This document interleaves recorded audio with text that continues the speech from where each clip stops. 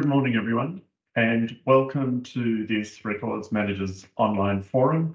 My name is Martin Killian. I'm the Executive Director of State Records New South Wales and also the Director of Collections at Museums of History New South Wales.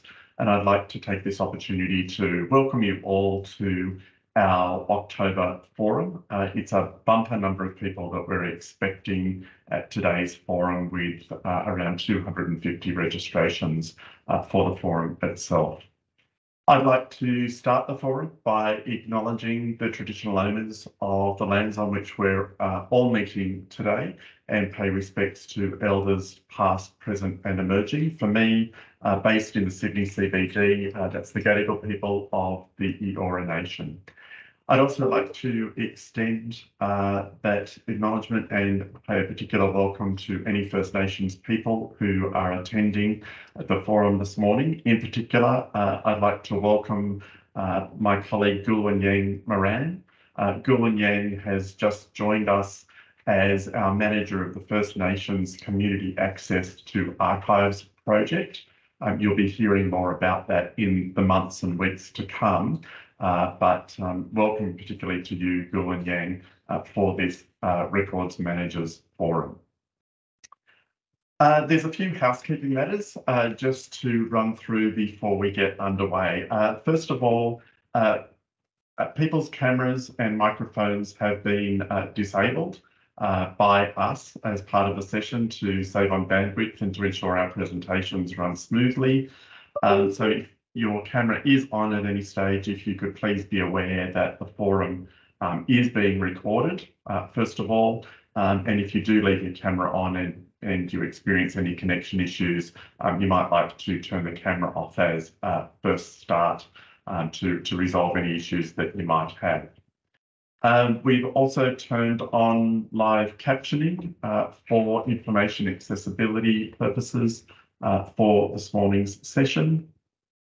And as I said, the forum will be recorded and will be available on the State Records website.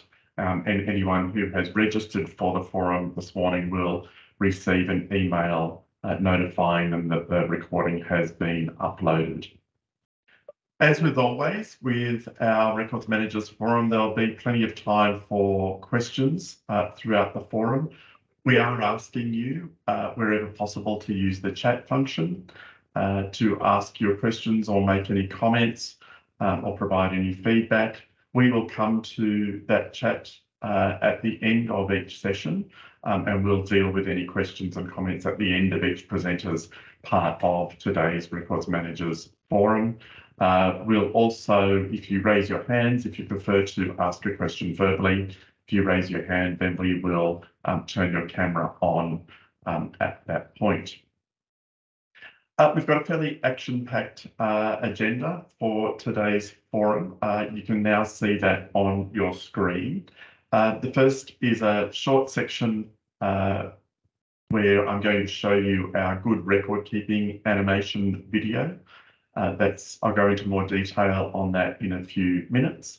Then we have a session on the state of record keeping in New South Wales, presented by my colleague Catherine Robinson.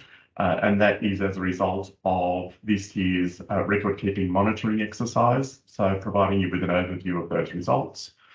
Then handing to Christy Tabiri from Museums of History New South Wales to talk about work that has been happening this year and that will continue next year in terms of implementing the access and transfer requirements of the State Records Act.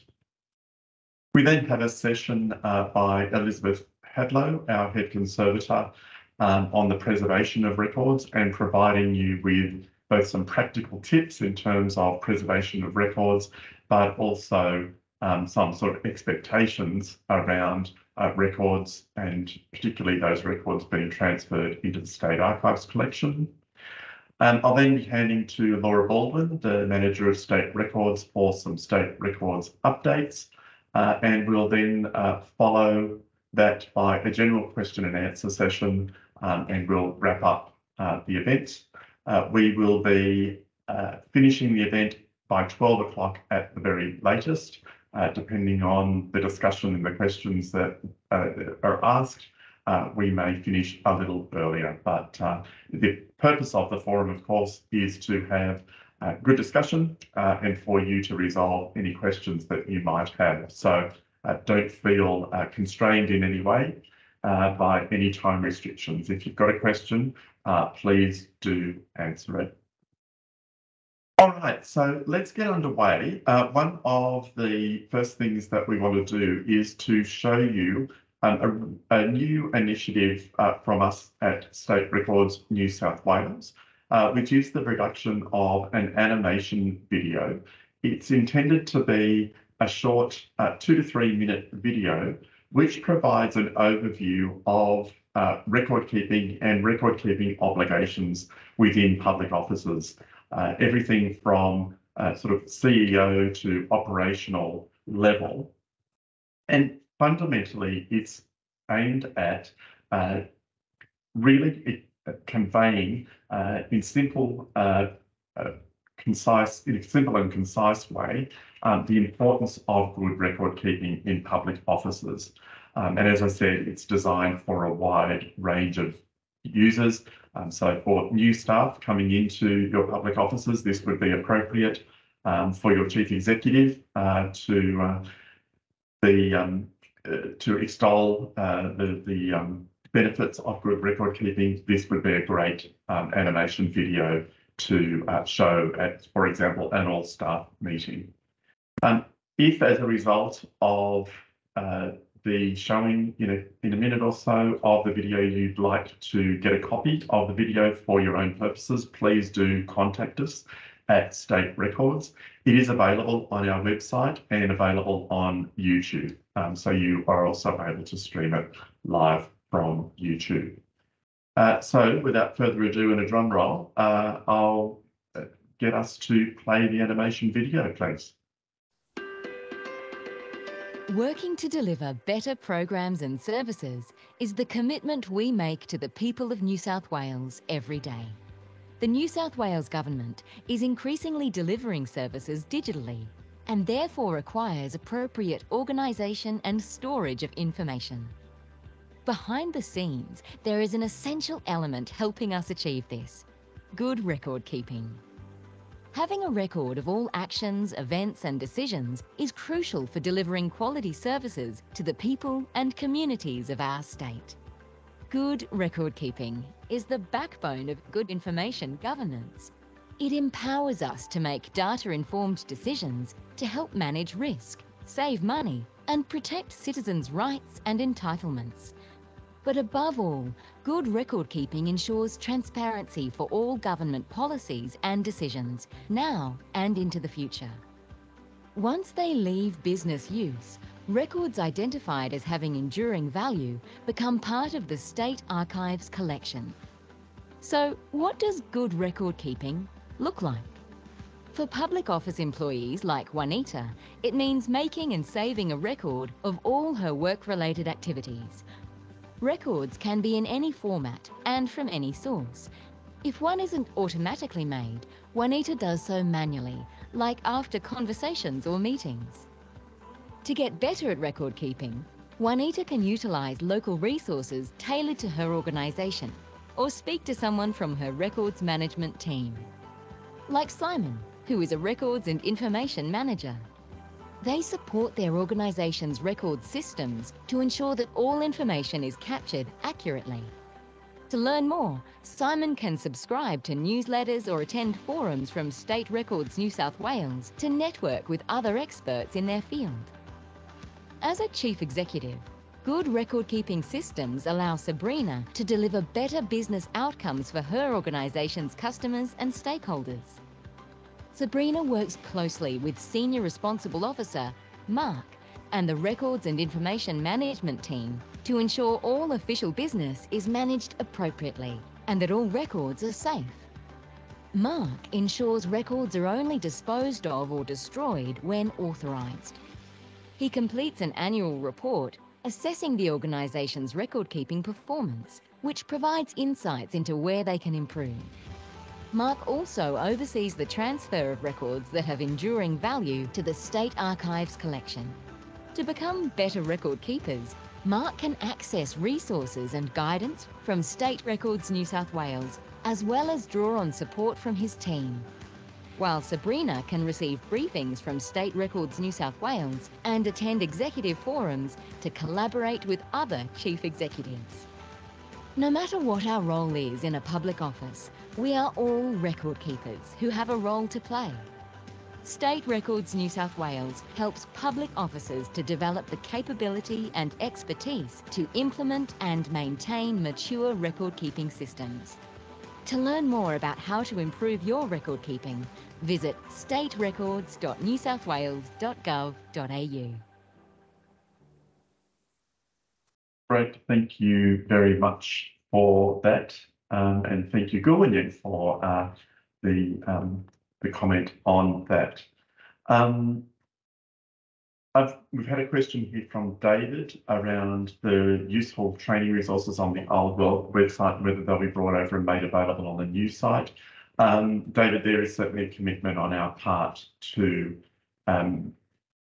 have training and resources and guidance available to you in public offices to make sure that you're able to both do your jobs, but also not only your jobs, but also to do your jobs in terms of advocacy for record keeping and records management in your organisation, and that includes potentially training and awareness of other people.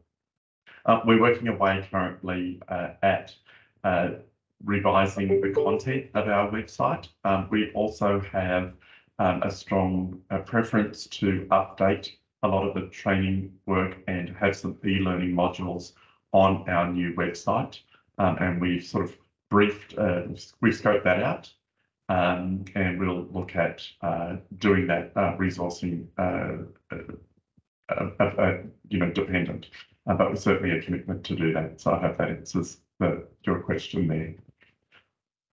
All right, I'd now like to introduce Catherine Robinson, who, as many of you will know, is one of our senior project officers at State Records, and Catherine will be presenting on the state of record keeping in New South Wales, which is sort of the summing up of the results of our record keeping monitoring exercise, which a large number of you participated in earlier this year. So Catherine, over to you. Thanks, Martin. And good morning, everybody. The first slide in my slide deck provides some background information, particularly for those who aren't familiar with the record keeping monitoring exercise. So each year, State Records New South Wales conducts a monitoring exercise. The authority for this is Section 12.4 of the State Records Act, which requires each public office to report on its records management program to State Records New South Wales. Now, the monitoring exercise is your way of meeting this obligation. As many of you will be aware, the public officers complete an assessment of their records management program using the RMAT and then submit this assessment to us. As the assessment outcomes are scored, we can provide each public office with an overall score out of 5 for their maturity and compliance with the State Records Act. These scores are available now in your organisation's assessment response in the service portal. And on behalf of State Records New South Wales, I would like to say a big thank you to all the public officers for their cooperation and participation in this year's record keeping monitoring exercise. So many thanks to the 278 public officers that participated. Well done, guys. Thank you. So State Records New South Wales has pulled together all the results from the monitoring exercise, and we've published a new report on the website, The State of Record Keeping in New South Wales. It provides an overview of the monitoring exercise and the aggregate summary results for each question. The results can be used to benchmark against the rest of the jurisdiction or the participating public officers, or by public office type. And I'll explain a little bit more about that in a minute. The results and comments from public officers will also assist us in prioritising our efforts for assistance and guidance during this upcoming year. And there's the URL if you haven't already had a chance to have a look at the report. Okay, this year's results provide us with the second year of data and further understandings about how the jurisdiction of the State Records Act is performing. So that jurisdiction is the agencies, authorities, departments, local government councils, universities, state-owned corporations, and local health districts. These are all public office types. The findings that we have are on the slide here. One of my little green arrows seems to have gone for a little walk to the left. Anyway, the findings identify overall that there have been improvements in records management maturity across the jurisdiction. So we have an increased rate of participation, so 278 public officers up from 247 last year, which is a response rate of 74%, up from 65% last year. And I'll note that the public officers that didn't participate in the monitoring exercise have been identified for the first time. These public officers are listed at Appendix A of the report. The results identify that 38% of participating public officers are mature in their records management. This means that they're scoring a level 3 or above out of 5 in their overall maturity score. And now this is up from 30% last year. So we're seeing the increase in maturity. And overall, the maturity score for the jurisdiction is 2.79 out of 5, which is up from 2.67 last year. We now have 5 assessment questions that are above the baseline compliance of 3, or sitting at 3 and above. And I've listed those questions on the slide for you.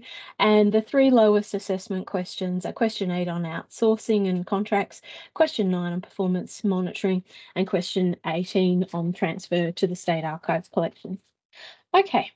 So the overall maturity score for each public office, the overall maturity score is 2.79 out of 5.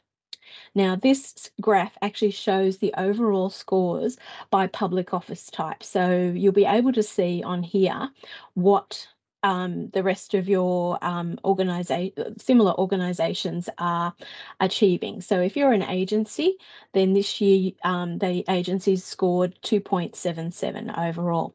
So agencies, councils and local health districts have actually improved this year. State-owned corporations and universities have had a bit of a correction and a slight decrease.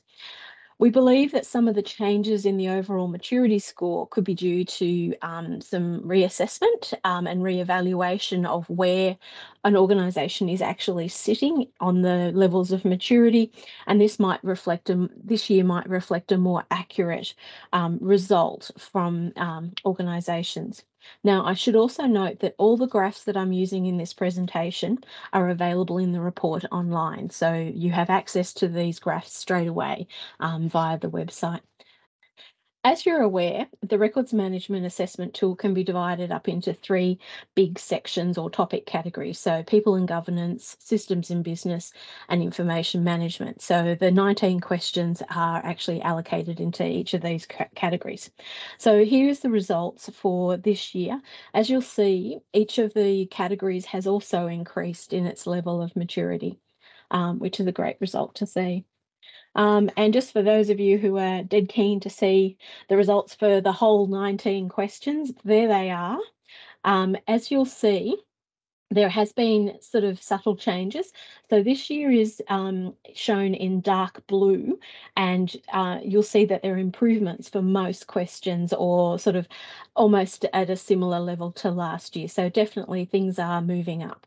Now, in the report, we've provided information and results for each question of the Records Management Assessment Tool, the RMAT. On the slide, I've included the 2 different types of graphs that you'll see in the report. So on the left-hand side is the graph that we use for each question. It shows the results of that question. You'll see the overall score right down the bottom for that question, what the overall maturity score is. And for question 1 this year, it was 2.9. And then you'll see the results by public office types. So once again, you can benchmark against how your type of public office has actually answered this particular question. So if you're a council, you can look at the council results. If you're a state-owned corporation, you can compare yourself with other state-owned corporations. And I'll just call out that the local health districts are doing very, very well in this particular area. They're the best performing public office type for this question.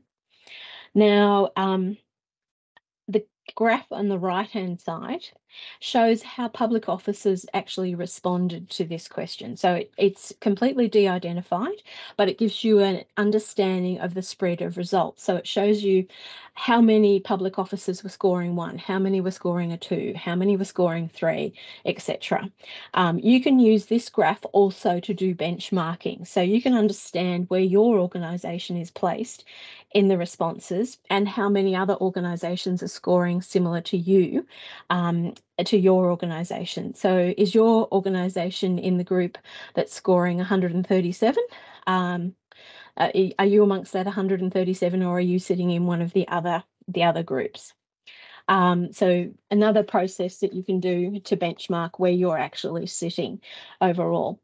Okay, from this year, State Records is also preparing a scorecard for each public office that participated in the record-keeping monitoring exercise.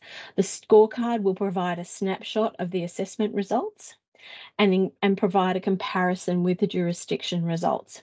The scorecards will be sent out to the Chief Executive and the Senior Responsible Officer for each public office, and we hope to start getting those out before the end of this week. Okay, so what's next? The next monitoring exercise will be held during March and into early April next year. So please put those dates in your diaries. The submissions, like this year, will be made via the Surface portal. And we will be sending out communications to all public officers before the 2024 monitoring exercise starts. So don't worry, we will be in contact with you probably at least twice before it all sort of starts next year. So what can you do to prepare for next year? These are my top tips. I'd be reviewing this year's assessment and doing some benchmarking against other public officers, whether it's the same type of public office or the jurisdiction, to understand how your organisation is actually performing in relation to others in the jurisdiction. Have a look at what work you've been doing over this year to improve performance. Identify that work and make sure you've got that listed so that you can incorporate that into your assessment for next year, because nothing's worse than not recognising that you've actually done work this year, but you haven't actually increased your maturity level because you forgot to include something. So remember to include this year's improvement works into next year's assessment. You will also be identifying work that needs to be done to improve gaps in conformity and maturity. And these items need to be included into your records management strategy, because obviously some of them can't be completed in 1 year. They may require additional resources, etc., and take more than 12 months to undertake, but make sure you've updated your records management strategy to include these items. And lastly, remember to identify the evidence that supports the level of maturity you have chosen in your assessment. This is really important because the assessment is an evidence-based assessment process. Whilst you're doing it as a self-assessment exercise, there is always the possibility that we could ask you, or others could ask you, what's the evidence that actually supports the maturity level that you've actually chosen? What's your basis or justification for choosing level whatever? Those are my top tips for getting ready for next year. Now, if you have any questions about the record keeping monitoring exercise, either this year's or next year's, feel free to get in contact with us at the email address. And I'm very happy to take any questions that might be out there. Great, thanks very much, Catherine. We've got a couple of comments in the questions that I'm sure, just while people are warming up their fingers on their keyboards to ask any questions. I just wanted to publicly acknowledge your efforts and thank you for all of your work in the record keeping monitoring exercise. This isn't an easy exercise for any single agency, but it's a much larger exercise for a whole jurisdiction for us to do, and you very much led that work. And Thank I you. do want to publicly thank you for that. And I can see a little applauses and thumbs up Thanks, everyone. on my screen. So well done you. So thank you very much. A couple of comments. So Shannon has said, if you don't identify all high risk, high value records, it's very difficult to honestly score above a 2 in many of those following questions. And Joe has made a related comment about when there's high risk, high value records you produce and enter data into systems, but then you're not responsible for the management of those systems, and that falls in another department. And so who's ultimately responsible for the records? Did you want to comment on both of those? It comes back to, in terms of Joe's question, it'll come back to the business owners. So the business owner of the system is ultimately responsible for the records in the system because they own the system, and that needs to be made clear through policy and business rules. Obviously, record keeping professionals need to have an input into that policy and business rule to ensure that obviously everything's covered off as part of the formal requirements there. But yes, part of setting up responsibility is also covering off on transparency and visibility of what's actually happening in those systems. So I think it's something that needs to be worked through within each organisation, that yes, you are responsible for these, this is yours, you are the system owner, but I need visibility of this in order to do this particular assessment exercise each year. I think that's the straightforward way. In terms of the first question, could you just repeat that for me again in terms of? Sure. So Shannon's really commenting that if you haven't identified all your high risk, high value, Correct. It's very difficult to honestly score over a 2 in the questions that relate to that. Yeah, and this relates to the fact that we have prioritised high risk, high value and the importance of these particular critical records to your organisation, but also to the state. And if they haven't been identified, then it makes it very difficult to obviously put the controls and other management regimes around those records further down, which is why, yes, the questionnaire actually is prejudiced toward, or biased, I should say, towards having identified all the high risk, high value right up front. So then you can actually do the good things with it, or do the good things to it, I should say, as you go along. Yeah, and I guess it's, I'm sure everyone here in this session would be wanting to identify their high risk, high value records. I think similar to Joe's comment, it's the difficulty of sort of getting awareness, being part of the conversation around those high risk, high value records for a number of our colleagues in public offices. And I'd also just pop 2 cents in there about a lot of your high risk, high value will also have been identified as part of your cybersecurity attestation processes. So you need to obviously have conversations with your cybersecurity team because you're both working towards a similar goal. Obviously, they're wanting to protect the particular assets. You need to know what those assets are so that they can obviously be managed from a record keeping perspective. So looking at, don't reinvent the wheel, keep working together with a number of groups in your own organisations who are identifying the same kinds of things. Yeah, the crown jewels. Yep. Yeah, indeed. Great. Any other questions or comments from anyone before we move on? No? All right. Well, thanks again. Okay. Wait, Tony has commented about some additional guidance from us could assist in promoting the importance of managing business systems data as records. So yeah, absolutely, Tony, we will take that on board when we sort of continuing to look at the guidance that we are providing to the jurisdiction for sure.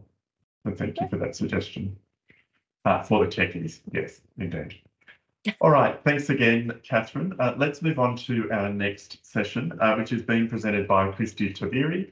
Christy, as many of you already know, is our Senior Advisor in Agency Services at Museums of History, New South Wales. Christy has a long history with the former State Archives and Records Authority, having worked with the State Archives collection, and many of you will know her through her years in the Government Records Repository.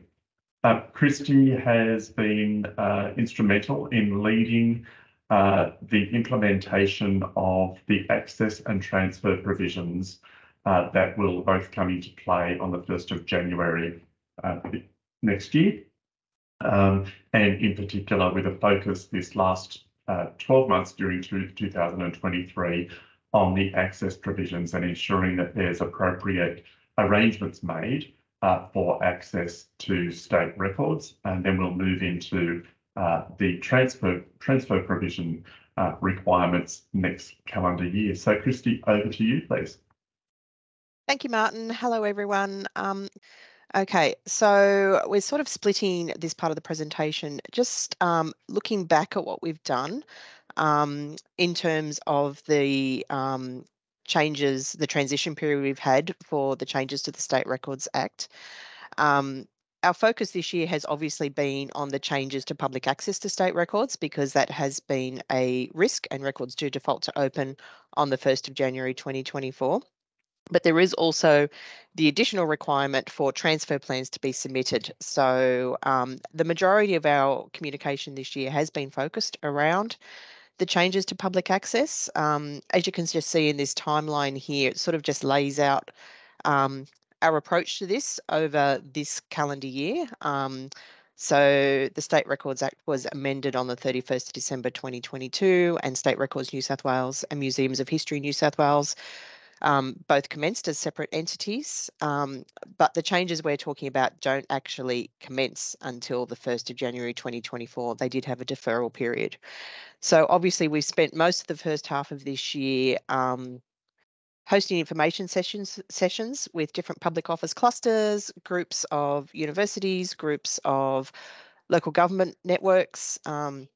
We tried to work our way around to everyone. I think at last count there was 391 public offices across the jurisdiction. So trying to reach out to everyone.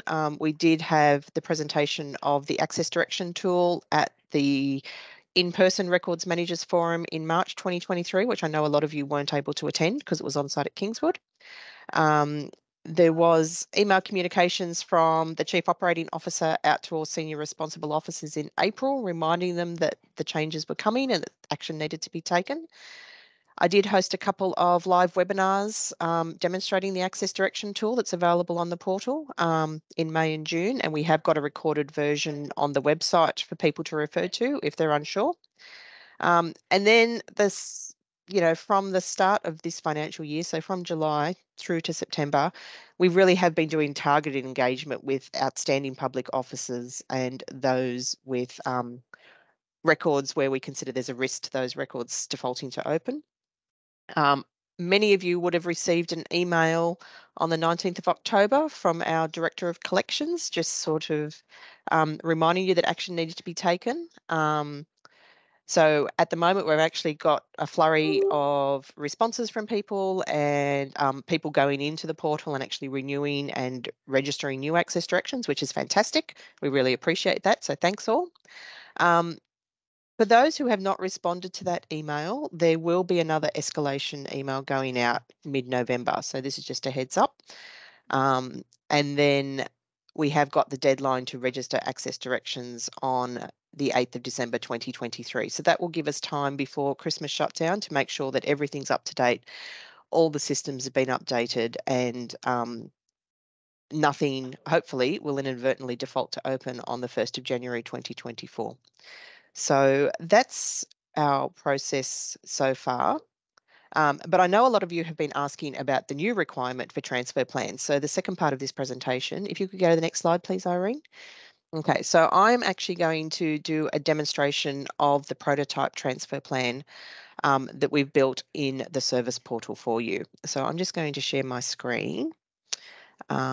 This is a prototype at the moment because we are still waiting for the regulations to commence for the State Records Act. But this prototype is available in the portal for people to have a look at, have a play with.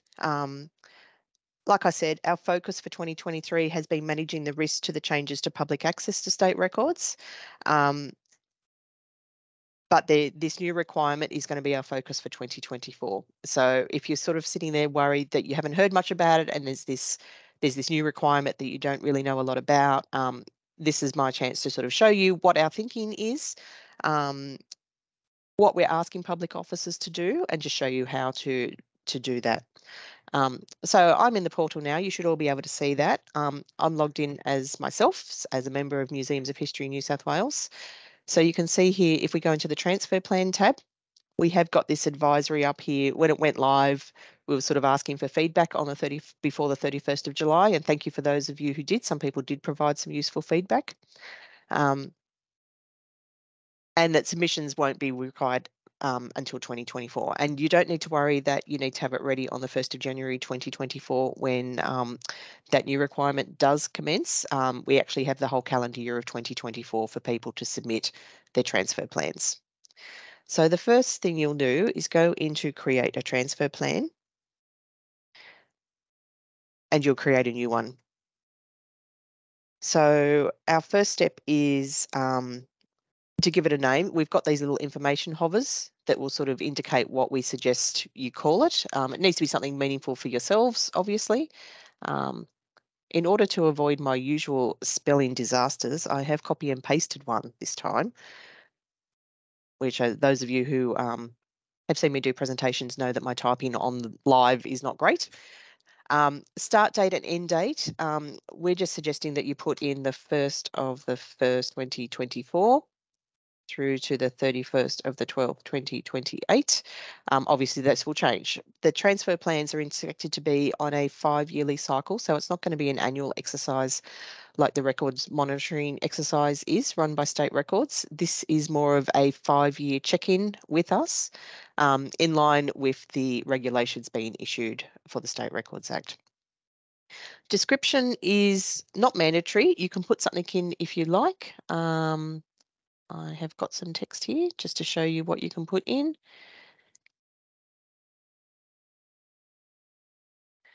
So you can sort of just say to us, you know, this is a point in time and we're going to keep adding to it if you'd like to, or you could make it a description for yourselves if it's meaningful. You hit next. It does ask you who the authorising officer is. So as usual with everything in the portal, you can click and it will bring up all the contacts. So I might select Mr. Gillian for this one. If that person doesn't appear as a contact who's already been given access or been used to authorise something in the portal, you can click this box and put their details in. But I'll just go with Martin for the moment. Okay, and so then what we're asking is to tell us what records you know that you have that are required of state archives. I will emphasise this is just for the material that is required of state archives and disposal authorities. We have had some people a bit worried that we're asking you to report on all of your records and what you're planning on doing with them. This is just planning for the transfer of those records that have been identified as required of state archives in your current disposal authorities. So first up, I'm going to do a physical transfer. And it asks you what sort of format the records are. So I might say that this is volumes. An estimated date of transfer. So please indicate an estimated date that they'll be transferred into the State Archives collection. Obviously, it can't be in the past. We're not asking you to report on activities you've already done. It doesn't have to be an exact date. I've been suggesting to people when they've asked about it, maybe an end of financial year or an end of a calendar year as your target. So I might say I want to submit this by 2025. And that will just give you a target to aim for, and it will give us an idea of your thinking of transferring at that point in time. The current location, so you've got a few options. Third party is Zerco data, Grace Records Management, Government Records Repository, that sort of storage facility. Offsite is if you have a another storage facility that you manage yourself, or if you've got an external site for your agency, if you're a local council and you have records stored in the depot, for example. On-site is if it's in your office or a regional archive centre such as CSU at Wagga or UNE at Armidale. I'm going to say that this is offsite. And the condition. So we are trying to use this tool to get an idea of what's actually out there. At the moment, we're very reactive to transfers into the collection. We don't actually have an overview of everything that's required as a state archive and what's endured and what's with public officers. This is a way for us to actually start to get some of that information. And as a result, we're also asking for the condition of the records. So we'd rather be given a heads up if they've been water damaged or mouldy, if they've been infected by silverfish or eaten by mice during mice plagues.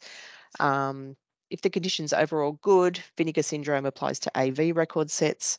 I'm going to say that this one is just other damage. And then the physical quantity is just in meterage. We toyed with the idea of asking for tell us how many boxes you've got, but we realised that everybody has different boxes that they use, so we just decided to land on a estimate of shelves. And none of this is set in stone. This is just an estimate for us. So so an estimate for that is fine. So I might just say that I've got 2 shelves worth of this.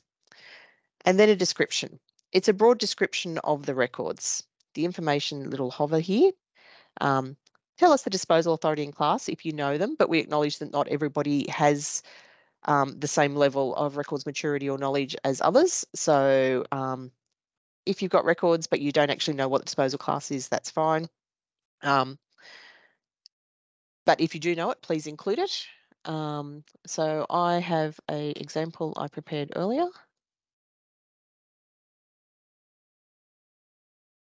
Okay, so I'm going to say that I'm planning on transferring the accession registers for material coming to the State Archives collection that ran from the set that comes from 1976 to 1989 and the disposal class there. Okay, if you hit submit, it's going to start your plan, but you can actually hit the add button and continue to add more lines. So I'm going to add another line and you can see it's appeared down here. In this instance, I'm going to select a digital record set. And it gives you a bit of a description about the different digital formats. I'm going to select that I've got records in an electronic records management system. You'll notice here, and I didn't call that out before, but there is a little box we've got here saying no intention to transfer. Now, you might have material that's required as state archives that you're still actively referring to. You might have material where you maintain your own collection and you are not planning on transferring it into the State Archives collection proper. Or you might actually know you've got State Archives, you want to transfer them one day, but you actually are not planning on doing it in this 5-year cycle. We have got this box here, so you can click no intention to transfer and you'll see that that date box disappears for you. Current location, we still would be interested in knowing what records you do have at State Archives, even if you have no intention to transfer. So this is part of that information gathering that we're keen to do in this first round of the transfer plans. So it asks you for the different locations or where that digital record material is currently stored. Have you got it saved on hardware, such as on a USB or a hard drive or on CD-ROMs? Is it on your local network drive somewhere? Is it stored with New South Wales GovDC? And we've been asked about that. So some people aren't aware that GovDC is the New South Wales Government Data Centre that does provide storage for government in New South Wales. Or have you got it stored off-site or in cloud storage with AWS or something like that? I'm going to say that the location of this is currently with GovDC.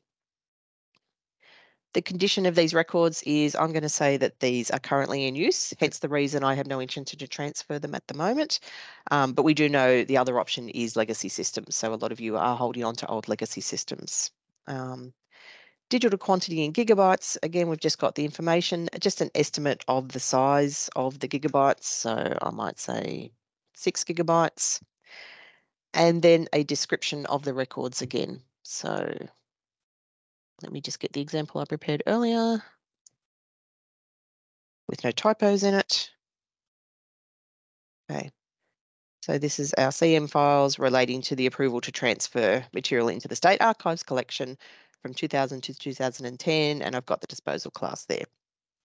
So you can keep going in and adding lines as you go. I'm going to submit this plan now just to show you what happens.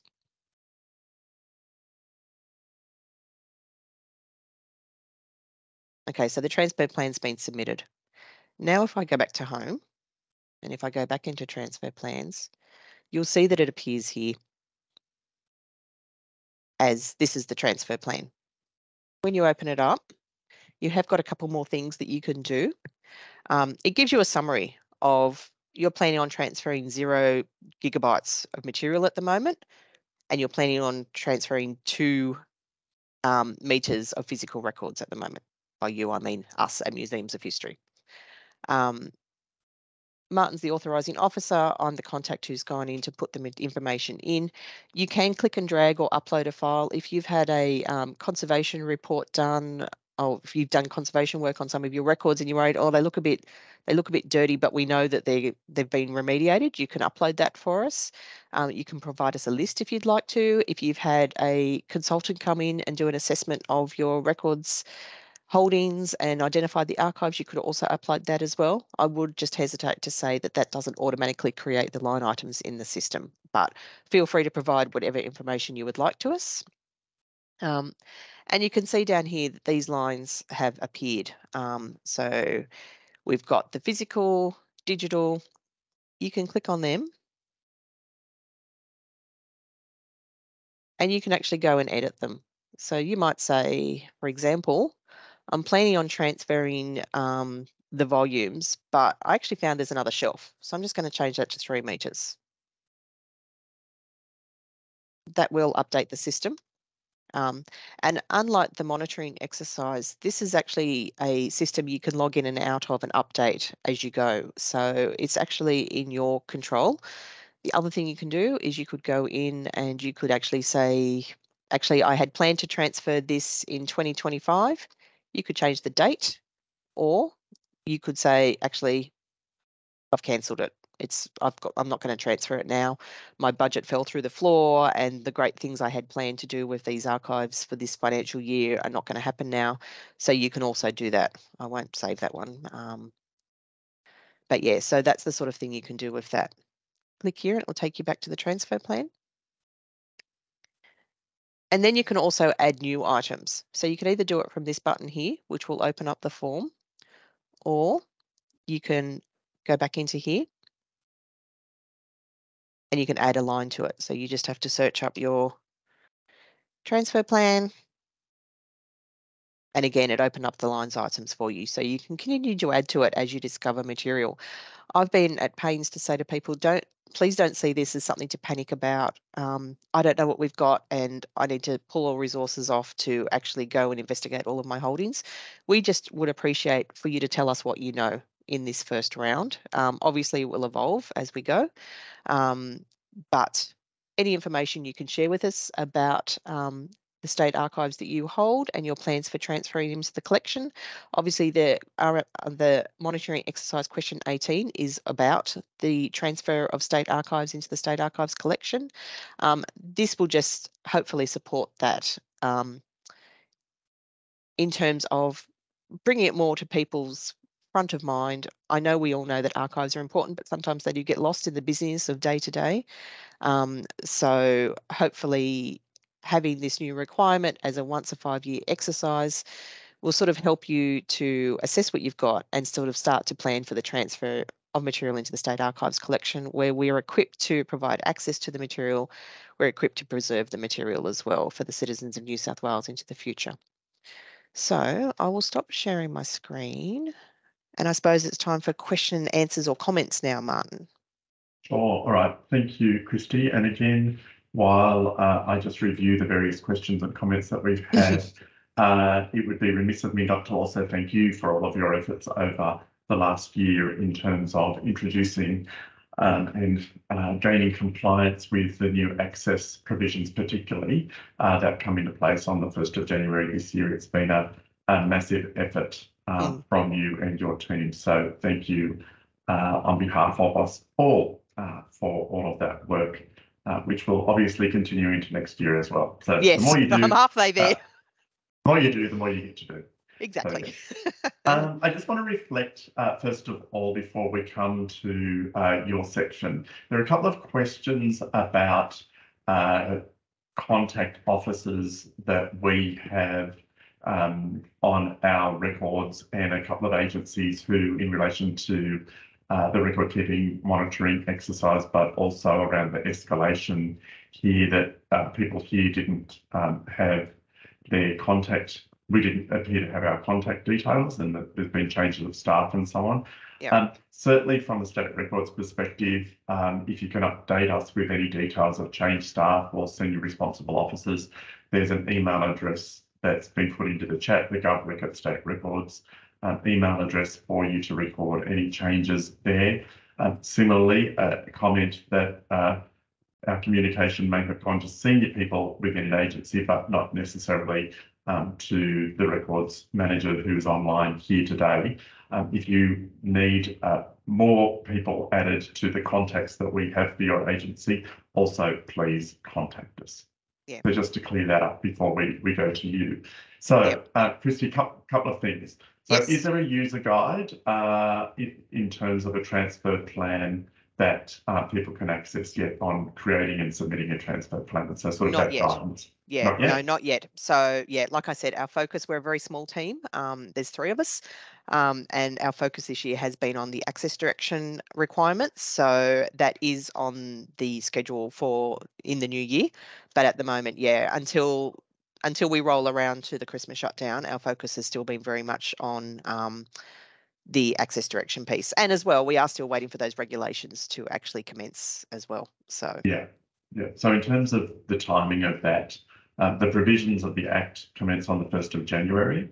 The regulation is currently being drafted, and we're certainly hoping for as early as possible in the new calendar year that regulation will come into force. That is a matter for us to advocate for that, but also ultimately a matter for government as to when that regulation commences. So we'll keep people updated on this. Just before you came to that part of the presentation, Carleen had asked about whether the transfer plan includes digital transfers, and just to reinforce with people, yes, it does. Absolutely. As you subsequently demonstrated. So that is good. And while we're on that vein, a couple of questions.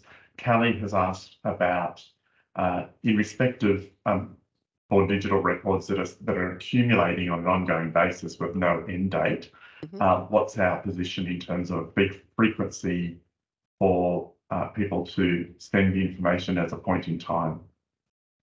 So I suppose it depends on if the records are just constantly being created. If you're talking about something like council minutes that are being created digitally, and it happens, frequently, it would be same as the physical consignment. It would be when you're ready, when you have enough to actually decide, actually we want to get these transferred across. We know that they're going to be preserved in the collection. It doesn't need to be all of them. It could be part of them. We don't dictate frequency in that respect, but we have had some councils who have done it once a quarter, for example, transferred their digital minute books to us. And we do also have some public officers who have transferred some of their administrative correspondence files to us on an annual basis as well. That's not as common, but yeah, I suppose it depends on whatever would work from your individual officer's end. We're happy to accommodate that and work with you. Yeah, okay, great. Marianne has asked about records that are currently stored at the regional archive centres, and whether they can stay where they are. So if they're in the State Archives collection already and they're at the Regional Archive Centre, yes, they stay where they are. We have had some people so there's a difference between the Regional Archive Centres do actually maintain their own collections as well. So often the universities has a collection of their own archives and archives of the local community. And some of that collection is also records that have been transferred into the State Archives collection, and they are sort of holding, storing and providing access to that part of the collection. There is no plan to move that up to Sydney, so that's not an issue. Great. All right. I'll try and get around as many people's questions as possible. Catherine's asked about if an agency holds both hard copy records and a digital copy of them. Do museums of history want both? And do they list them twice in the transfer plan? So if you've digitized the records, if you've got a physical record set and you've got a digital copy of them, then no, you only need to list them once. We would take an access copy to promote access and to preserve the original if you're willing to give it to us. You don't have to, but we have taken some digitized versions of physical record sets at the same time as the physical record set. So yes, you can definitely approach us about that. Yeah, okay, great. Alex has asked about if people have digital files to transfer to the archives, which are not state archives, just long-term and no longer being accessed, should we fill out a transfer plan? So Alex, the transfer plan only relates to those records that have been identified as being required as state archives. Yeah. Long-term records that eventually will be disposed of are not required to be a part of the transfer plan. It is only for material that's required as state archives. And we do also find in the digital space, sometimes the terminology is confusing because you do your archiving, which is putting it into deep storage at times where you don't look at it anymore and it's just being stored. That doesn't necessarily mean it's required as a state archive and needs to be transferred to us. So yeah, Martin's correct. We're only interested in you telling us about the material that you know is required as a state archive. Yeah. There's also a question about whether the use of OpenGov or Data NSW is sufficient in terms of transfer. No. So OpenGov is actually going to be decommissioned. It's going to, I believe, go to Data New South Wales just as a stored, no longer active system. If you've got material that is required as a state archive, such as your annual reports, you can contact our team to organise for the transfer of that digital item to us. So yeah, OpenGov is no longer active. It's sort of run its course and it's sort of almost at the verge of falling over. So yeah, great. All right. Robert has asked about a list of consultants who might help with identifying state archives or a list of contractors. Yeah. We usually refer people to State Records for that sort of advice. We don't recommend people, State Records don't recommend people either. But I'm not sure, Martin, do State Records maintain a list of, agencies who could provide those sort of services? I mean, there's obviously the Government Records Repository in-house with Museums of History, which a lot of you know about, but there are other external record keeping consultants. So State Records does not. No. We don't want to be getting into the business of recommending individual consultants, which of course change over time. So we don't have a list of or recommend particular consultants for that work. Robert, I think that's probably a question to ask sort of colleagues who may have used consultants in other agencies in terms of their satisfaction or otherwise with that work, and possibly in that way you can get to someone who may be able to assist with you. There's also, of course, the organisations such as RIPA or the Australian Society of Archivists who hold lists of consultants from time to time, so you should be able to do that.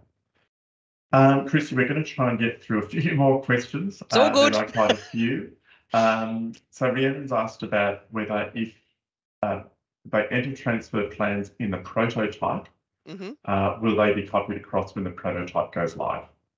So Rhiannon, first of all, 10 points for starting already. That's excellent. Yes, I have actually had to tell some people you don't need to do it yet. I've had some people raring to go. Listen, if you've already done one in the prototype and you don't think it's going to change, obviously we're still waiting for the regulations to be issued. So it's not 100% guarantee that the prototype is going to remain the same. We're pretty confident it is. We don't think it's going to change. But I have been saying to people, just in case, just hold off until the regulations have been issued. But if the regulations get issued, if you have submitted and you're happy with what you've submitted, then yes, we could just convert that across. So we're not going to make you do it twice. Yeah, I know some people have been in there and already started. So there are some eager beavers out there, which is great. Okay, let's keep a couple of more questions, and we're not going to be able to get to all of these questions or comments. My apologies to people. Can you add sensitivity markers to the records, if the material is protected or official, given that protected records might require sort of more specific protection or storage? So for the transfer plans, we don't need to know that information. That would be managed by your access direction once you're actually at the point of transfer into the State Archives collection. If you're worried about us having information about a sensitive record set, by all means, you could put that in the description and just sort of say, this is a sensitive record set. We don't want information about it shared widely, that we hold this information. But in terms of the transfer plan, you don't need to do that. In terms of the transfer, that would be managed by you registering and closed to public access direction for the material if it wasn't available to members of the public, if it needed to be closed. And that's at the point of actual transfer. That's when you're actually doing the transfer. And I would also I also want to add, I meant to say it before, but I forgot. I didn't write the note, so I went out of my head. Please don't think that you can't transfer because you need to put something on your transfer plan. Transfer is continuing as usual. And just because you put it on your transfer plan and say, I'm going to transfer this in, the 25-26 financial year, but if something changes, by all means, transfer to us. The transfer plan doesn't actually dictate your ability to transfer to us. So you can still continue to transfer. Yeah. I don't know what else to add to that, but yes. Yeah, okay. I might just do one last question, and what I would ask is that if our colleagues, either State Records or Museums of History, could go in and look at the chat and respond to other people's questions in the interest of time. So if you wouldn't mind doing that, Christy, as well. So Monica, final question is, Monica was asked, are there costs associated with transferring and storage? No, there's not. So if you're transferring material into the State Archives collection, the only cost you will bear is we might specify, and this probably nicely segues into Elizabeth's segment actually, we might specify that certain packaging is required for the material to stabilise it. Obviously, you internally in your office will need to do the listing, and if you're in a regional office, you'll need to organise the transportation of the records to either a regional archive centre or to Sydney. But in terms of just taking them into the collection, no, there are no storage costs. I know in the past people have been confused by the idea of sending them to Kingswood because the Government Records Repository and the State Archives collection are co-located on the same site. If you're sending records, if you're archiving your records and sending them to Kingswood into the GRR, then yes, you do pay for storage because you still control those records. If you're transferring them into the State Archives collection, you still maintain control over the access, but we actually take responsibility for their preservation and the provision of public access to those records when appropriate. So there are no costs for that. So, all right, thank you.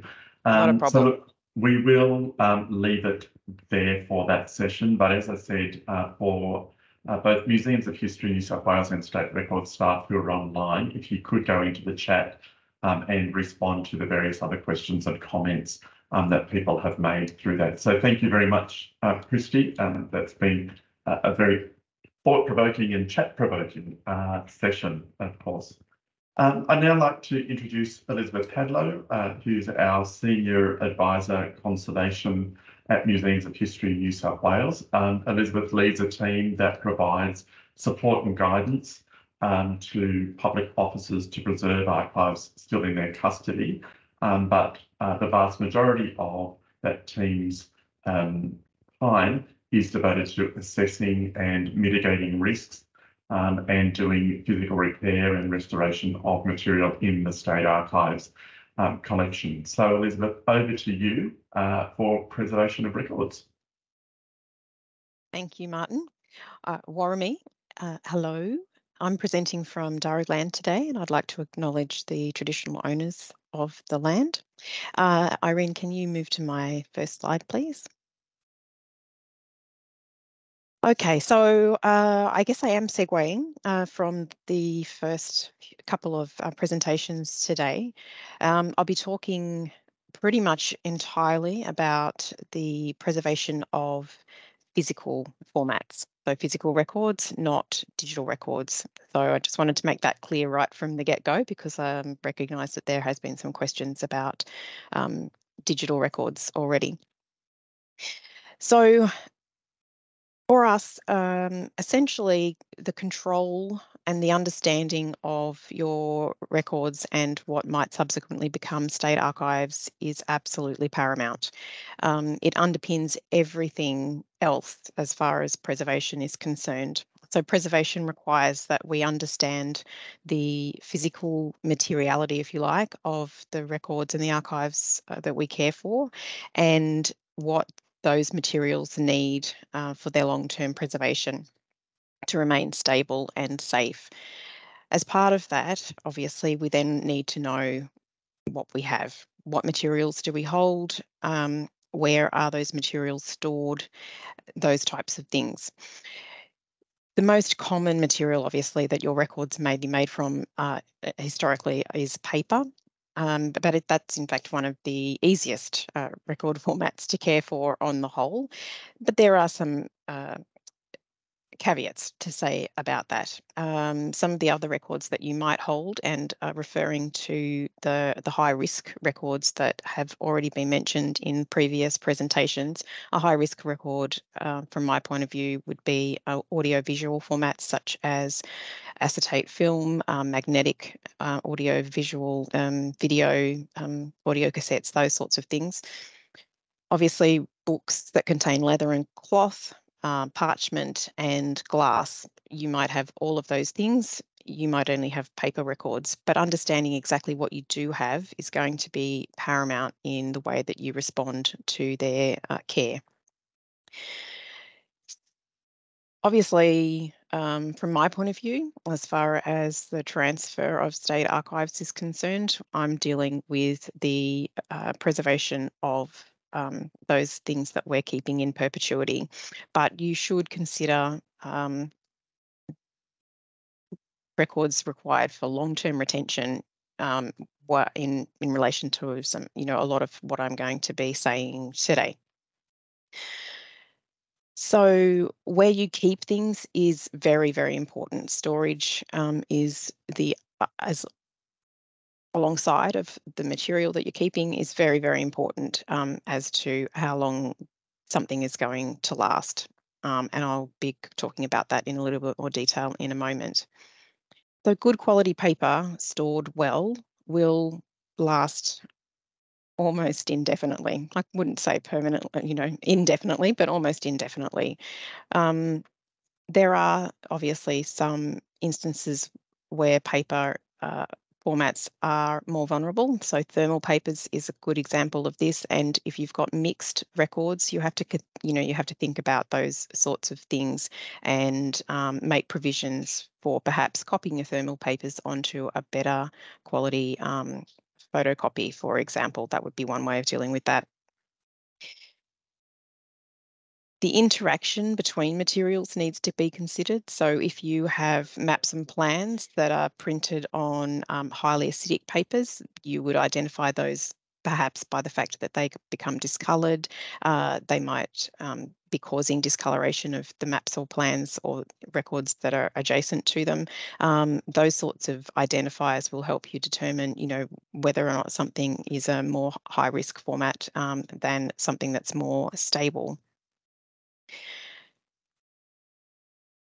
In terms of the audio-visual records, we're actually probably, just to give you a heads up, we're going to be trying to get more information from public officers about audio-visual records that might still be out there and not already transferred to us.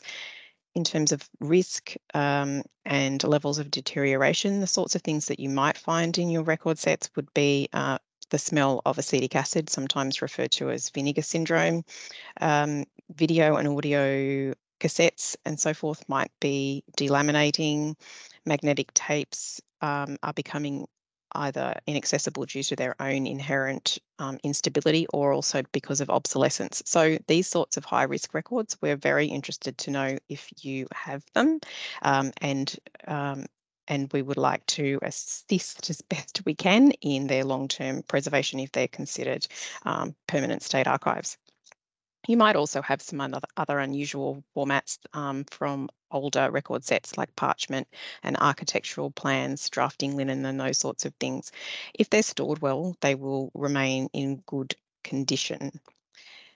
So what do we consider the most problematic things in terms of record permanence or storage? Essentially, we want to keep them out of environments where there's high temperatures, because that increases chemical interactions, chemical degradation. High humidity does the same, but also has the added problem of possibly inducing mold growth. So please, consider keeping your records in a dry environment. Light is problematic from the point of view of fading, but also it does promote chemical degradation. It's a bit similar to us going out in the sun, if you like. So we don't like UV light, and neither do any of the records that we keep. Pollutants and the sorts of pollutants that I'd be thinking about here might come from your storage furniture. So try and avoid wood, try and store on metal, those sorts of things.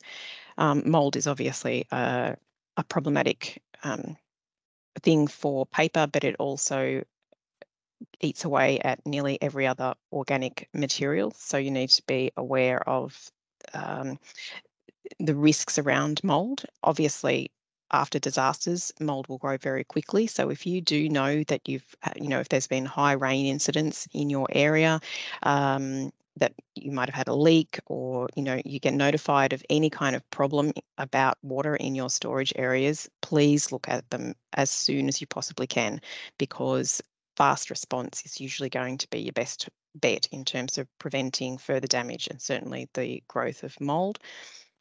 Pests like cockroaches, rodents, insects, and so forth are also highly problematic. In terms of how you best keep all of those things away from your records, so what do I consider to be a good environment? So it should be cool, it should be stable, clean, dark, and dry. So the temperature for paper is best kept around 20 degrees and about 45 to 50% relative humidity. When you're thinking about storage areas for either long-term records retention or anything that's considered a state archive, you really should be thinking about those conditions and incorporating those into, for example, any contracts that you have with external service providers. You find out how they're going to be storing your records and ensure as much as you possibly can that they're going to be keeping them in the best environment. Some people I know need to keep their records close to them, and that might be in office spaces. Obviously, if you can run your air conditioning 24/7, that's the best possible outcome. If you can't, just be mindful of trying to even out variations in the temperature and relative humidity, and keeping the light away from your record sets as well. So if you have to keep lights on in the areas that you store records, then consider boxing the sorts of shelves or plan cabinets, etc., that might reduce the amount of light that's hitting the archives while they're being stored. Cleanliness, as they say, is close to godliness, and that is definitely something that I would promote very well in terms of good record management and archive management practice. It reduces risks in terms of pests, mold, handling, wear and tear. Really a high range of problems. If you can, as well as monitoring for pests yourself within any storage areas that you have control over, if you do send things out into an external provider, please try and include those sorts of monitoring systems within your contracts, and think about ways that water can get into your storage areas. We want to try and reduce that as much as possible. So obviously buildings with good roofs, etc., but also, are there any pipes and that type of thing going through your storage area? So one of the biggest problems, I would say, for many public officers is when they experience a mould outbreak. In the first instance, I would say that you are very welcome to contact us in the Preservation Services area at Museums of History New South Wales. We would like to give you advice where we can. In the first instance, in terms of response, isolate your records where you can. That might mean closing the storage area, or it might mean wrapping records or boxes in plastic and setting them aside until they can be dealt with. My advice is to have the items tested by a professional. That could be a disaster remediation company associated with environmental hygienists, or it could just be an environmental hygienist or mycologist, so that you understand exactly what you're dealing with. How contaminated are the records? What's the level of risk? What type of mold do you have? How does that affect people? And then you can make better plans as far as cleaning, remediation. It might not just be the records either. You might need, if you've got unfortunately a large outbreak, it might mean the storage area and the HVAC system also need to be tested and remediated. So as I said, we have had need to advise public officers on the response to mould. So if you do have that sort of problem, please do get in contact with us. We're very happy to assist where we can. With advice, I hasten to add, we won't come and clean them for you. So as the theme of the day, I think, is that control leading to sentencing and the transfer of records considered as state archives really does solve a lot of the issues, the challenges that you might face as far as your older record sets or those that are out of current use. So going back to the first slide and all the questions that I asked about control there and the sorts of environment that we desire to keep permanent archives in, it really does solve all of those problems. There is, as Christy said, no ongoing cost to you. There may be a small cost involved in the in preparing records for transfer, but on the whole, we really do try and minimise those costs to agencies, and our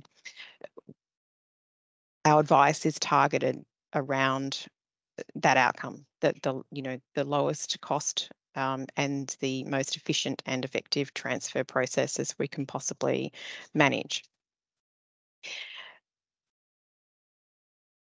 Before you transfer, though, there are a few things that I would mention, and Christy has already mentioned a little bit about what is acceptable for transfer and what is not. So obviously, we can't take on legacy problems that may have been generated at the public office during the use of the archive, of the record and archive.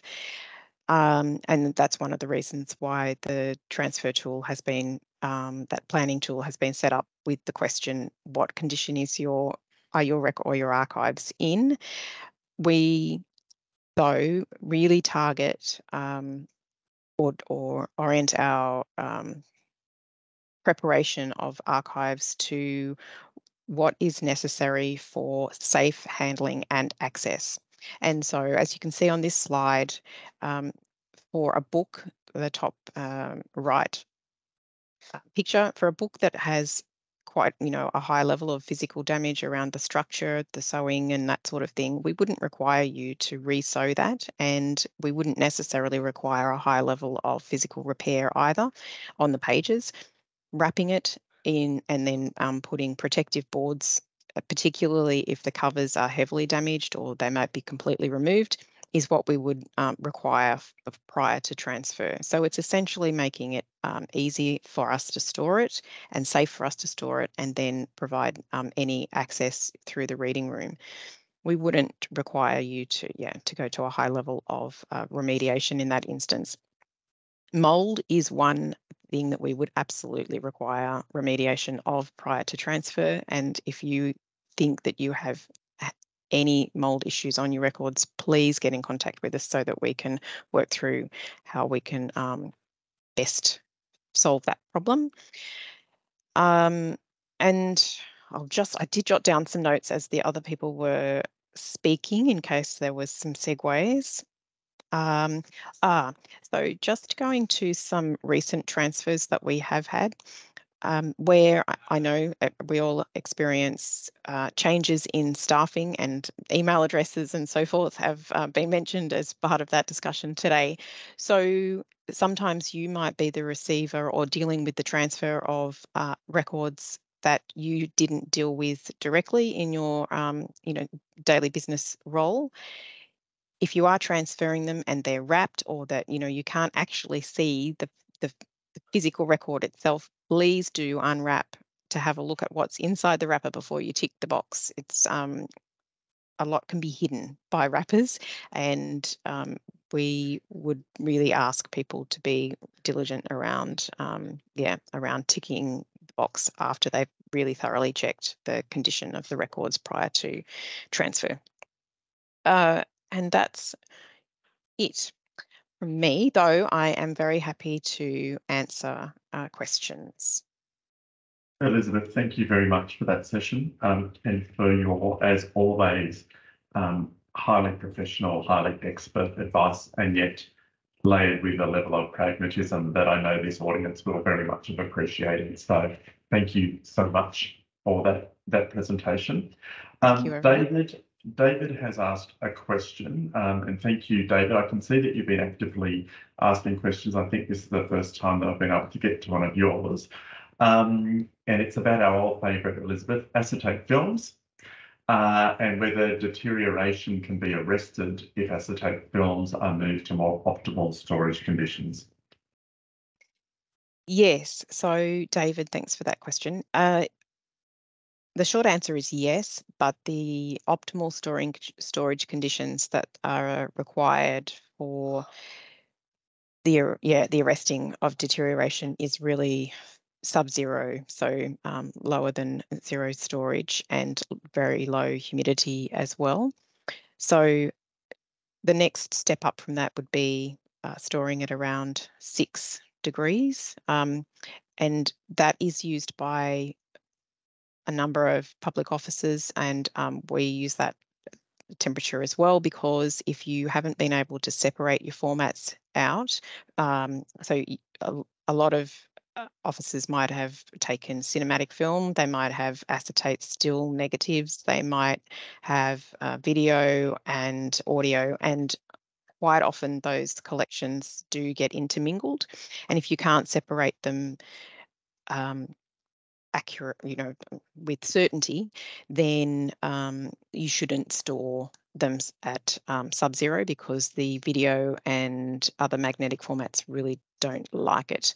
So, but to arrest completely acetate or vinegar syndrome, yes, you need to go sub-zero, and that will keep it almost in stasis, if you like.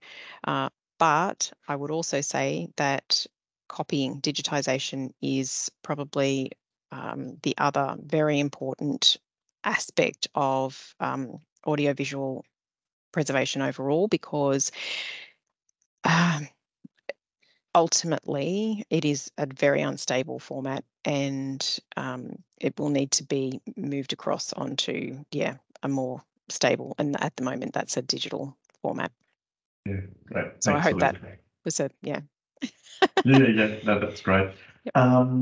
Couple of questions kind of around suppliers and sort of outside conservators, and noting that we've previously answered a question around whether we recommend particular record management consultants and so on. So the two questions around whether we have a specific supplier of paper, and whether we have a published or official list of outside conservators.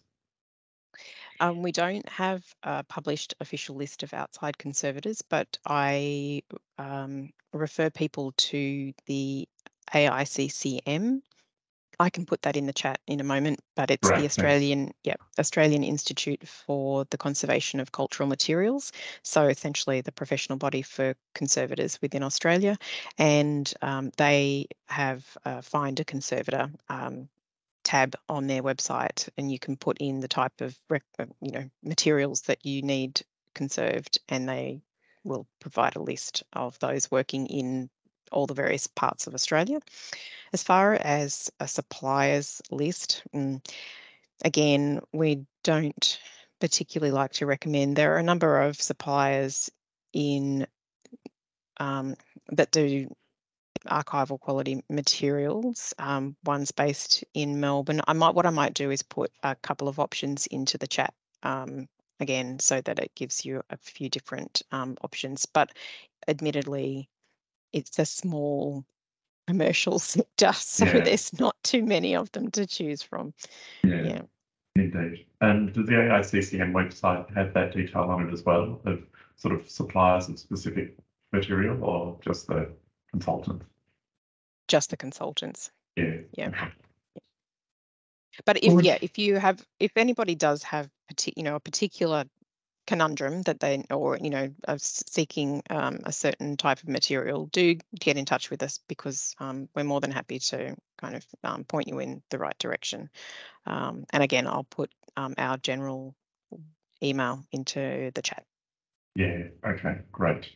I think we've answered all of the questions or comments in relation to your section. So thank you so much for that presentation. As I said, given the workload that you have, it's a never-ending piece of string that your area has to deal with. So for you to devote your time to this session, but also provide us with that practical guidance is much appreciated. So thank you, Elizabeth. No worries. All right, and we're ready for our next session, which is to be presented by Laura Baldwin. Laura is the manager of State Records New South Wales, and Laura will provide us with some updates from State Records. Over to you, Laura. Thank you, Martin. Okay, so the first update that I wanted to share with you is around the Building the Archives policy. So Building the Archives is a current policy of State Records New South Wales for records appraisal and the identification of state archives. The policy provides transparency in how state records are identified as being of enduring value and therefore required as part of the State Archives collection. The policy was first published in 2001, so it's over 20 years old now and hasn't been reviewed in detail since that time. Given the age of the policy and the fairly recent separation between State Records New South Wales and the State Archives collection, which of course is managed by Museums of History, we decided that it was timely to do a review. So hopefully a lot of this is already familiar to most of you, because earlier this year we actually sought feedback on the existing policy from public officers, related professional associations, other jurisdictions, community groups with special interest in the policy and the State Archives collection, users of the collection, historians, academics, Museums of History and State Records New South Wales employees. So a lot of different people. We received 185 submissions from across these groups, and I'd really like to sincerely thank everyone who did take the time to provide feedback. It's been really helpful. With the high number of submissions and the diversity of the respondents, we've got confidence that the feedback we received is representative of our key stakeholders. We've collated the feedback received, and that's now reflected in a report which is available on our website.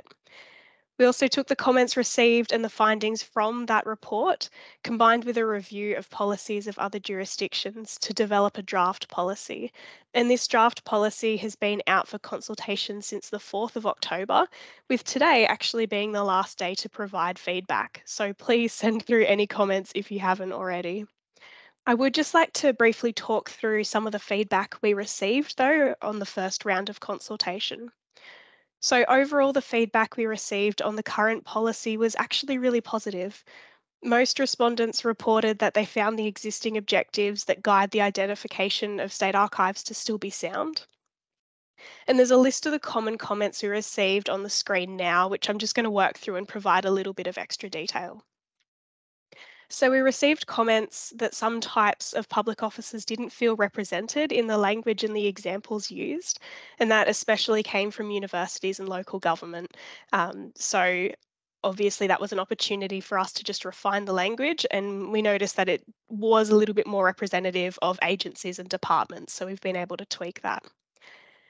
There were actually multiple calls for First Nations peoples to be explicitly recognised in the policy, either through a specific objective or just through clearer inclusion in the existing objective, so explicit mention in examples and that sort of thing. And whilst First Nations peoples were definitely the most commonly drawn out in the feedback, there were similar comments also around some other groups as well. We received feedback that objectives 1 and 2 in the current policy, which are about government powers and the use of those powers in developing whole of government policy and decisions, were too similar, and so should probably be combined. Some comments also just found the language of the policy to be too technical or government speak. So members of the public in particular were unable to fully understand what the policy was actually saying. Some respondents wanted the relationship between records and people to be made clearer, being more personalised in the language that we used, and just emphasising that the records in the collection are about real people, and that's such a valid point that people brought out. There were also multiple comments about the subjective nature of some of the language used in the policy. One of the key words that was criticised was the use of the word significant.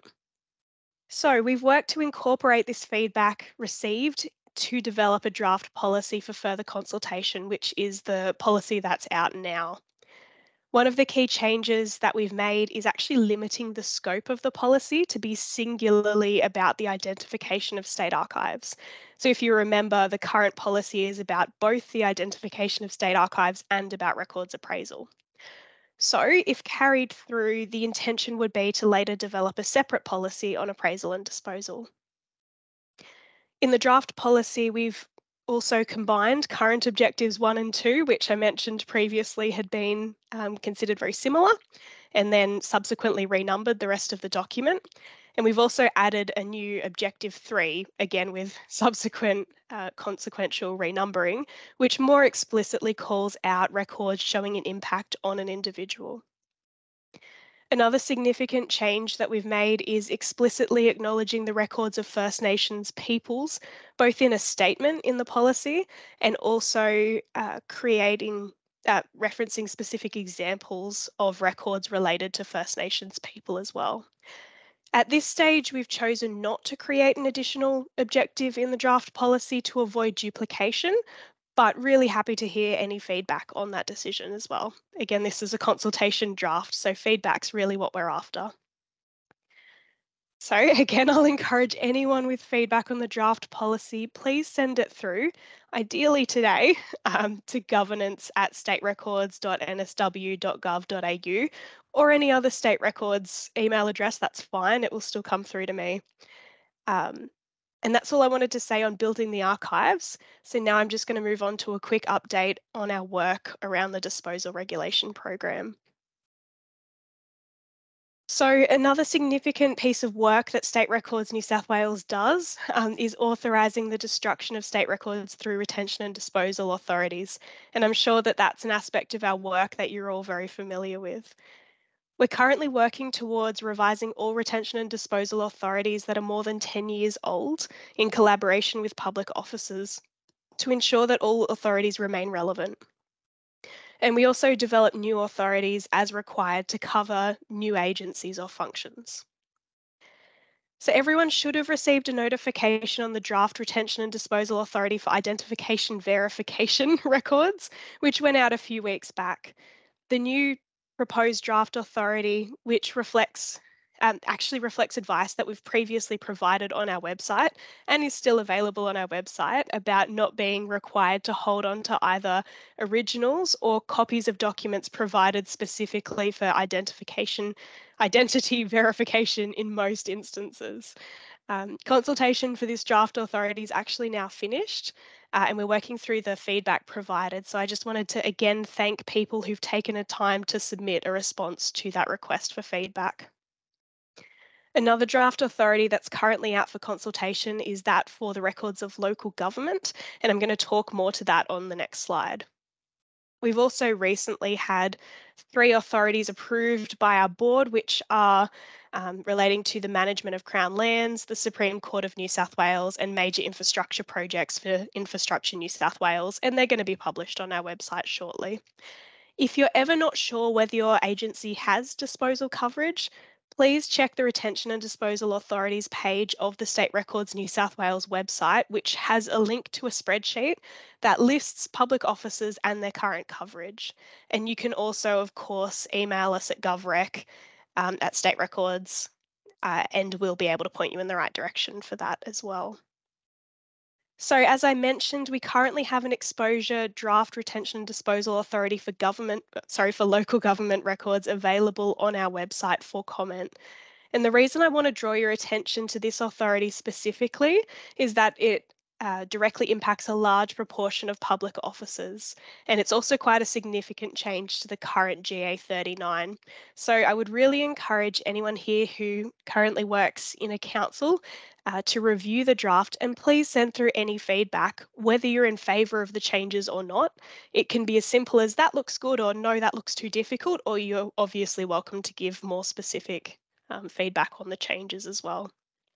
But I just wanted to flag a couple of the key changes that we've made. So the first thing you'll notice if you look at the document is a significant reduction in the number of entries. We've gone from 928 to 118 entries, largely as a result of removing the entries relating to common administrative functions because they're already included in GA28, which councils are already authorised to use. The authority's also been reduced to a 2-level structure instead of its current 3-level structure. And there'll also be no requirement to retain all pre-1920s records as state archives.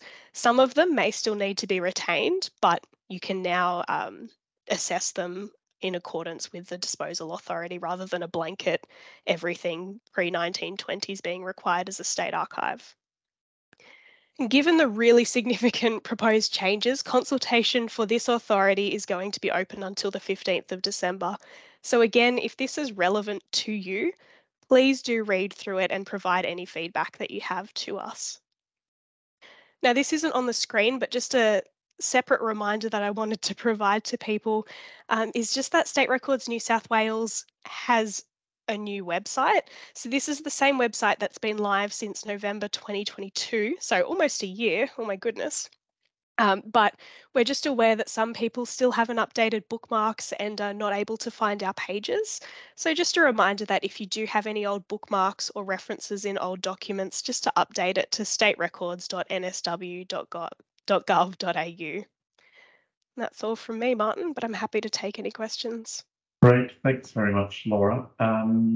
There's been a couple of questions or comments asking about the link to feedback. People have been provided with a link to feedback about the Retention and Disposal Authority for Local Government, but by the nature of the agencies, I think they probably mean the Building the Archives policy. So we could get the link to a request for feedback on Building the Archives into the chat, that would be great. So that is good. And I don't think there's any other questions at this stage for you. So easy. Thank you very much. I'm conscious of the fact that by the time our next Records Managers Forum rolls around, you may not be here, given that you'll be on parental leave, but thank you, and I'm sure that everyone will welcome you back on your return from that leave. So thank you very much for that. And along a similar vein, one of the people who's been in the background of today's session, but who certainly hasn't been in the background of State Records for the last 7 years is Irene Schumann. Irene is leaving us to go to data.nsw this week. And I just wanted to also place on record my thanks, the thanks of our organisations, and I'm sure the thanks of everyone who has had dealings with you over the years. Irene, all the very best, and thank you for all your work over that period of time with us. So thank you. Cheers. Great. Thank you, Omi. All right. Are there any other last questions or comments from everyone, or anyone, I should say? Given that I think we peaked at our numbers at 270 today for the Records Managers Forum, comments from everyone could be a bit of an impossible ask for us, but any other last minute questions? All right, there appears to be none. So look, aside from that, thank you to all of our speakers today. Thank you to everyone who has attended today. You will see that there's a slide up at the moment with contact details for both State Records New South Wales and Museums of History New South Wales. But I would hope that through all of the sessions today, you've got the idea that we are here to help, whether that is relating to transfer plans, access directions, material that physically isn't in great shape, anything about records, record keeping compliance, or the variety of tasks that we are currently undertaking. So please do contact us if we can be of assistance. And I say that on both behalf of State Records New South Wales and also Museums of History New South Wales. All right, thank you for today. I dare not offer anyone my Christmas wishes. It feels a little bit early to do that. I dare say we'll be in contact with a number of you prior to the end of the year, and we will certainly be in contact with you in the beginning of 2024 with a new Records Managers Forum. But for now, thank you all for your attendance. Take care. Thank you. Bye-bye.